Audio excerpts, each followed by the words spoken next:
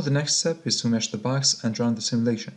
Here the geometry will only be meshed if it is within the lattice and has material properties assigned to it, which is the case here.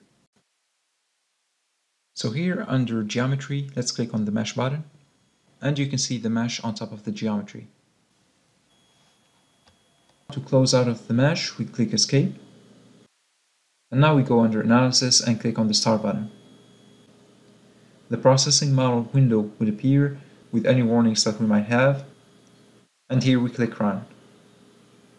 Our model run is complete, and this is how to mesh and run a simulation.